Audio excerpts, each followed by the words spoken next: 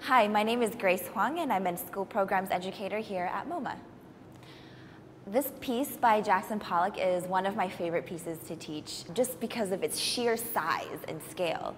And it just kind of takes up the whole wall and the whole room, and I love to think about it as a thought that kind of takes up the whole space of your mind. It's kind of subversive, the reason why I like teaching from this object, because it really confronts students' ideas about skill in creating art. Sometimes students will say when they look at this painting for the first time that the artist must have been angry or he's depressed. And what's interesting is to facilitate that idea of anger. Well, what movements do you make when you're angry? These kind of violent movements, these very strong movements and quick movements.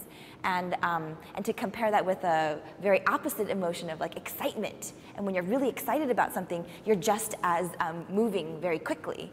It's interesting to think of this painting as a collection of lines of energy, and you begin to follow as you look at maybe some moments that look sort of like electricity and kind of staticky, and then some movements that kind of are moving very quickly, the very thin movements moving very quickly, and then some of these pools of paint, kind of these pauses and these kind of lulls. A lot of times I have students think about, well, give me your first word guttural reaction to this piece. And a lot of times they'll say things like crazy, chaos, random.